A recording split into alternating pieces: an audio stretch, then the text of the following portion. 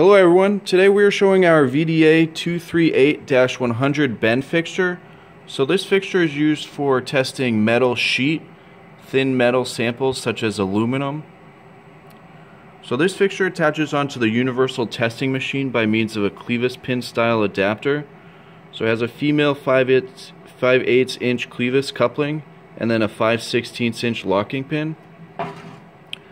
So it attaches onto the machine right under the load cell here, and then also at the base of the machine as well.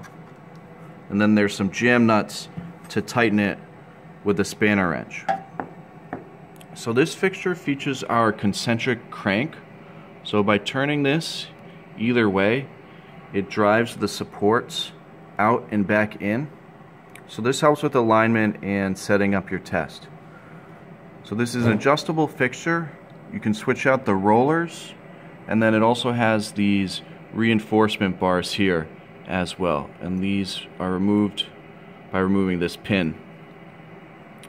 So I have a test set up already on my Galdabini machine. So I'm going to go into test execution here.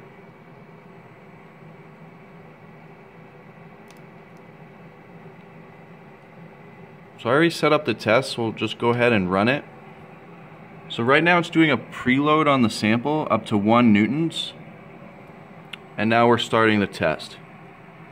So I have this test designed to run about 20 seconds or so. It's going to compress or bend the sample in the fixture, and as it's doing that, it's recording all of the load and position data for us. So here's the load curve here, and we just finished, so it's going to return to home automatically and then display our results here.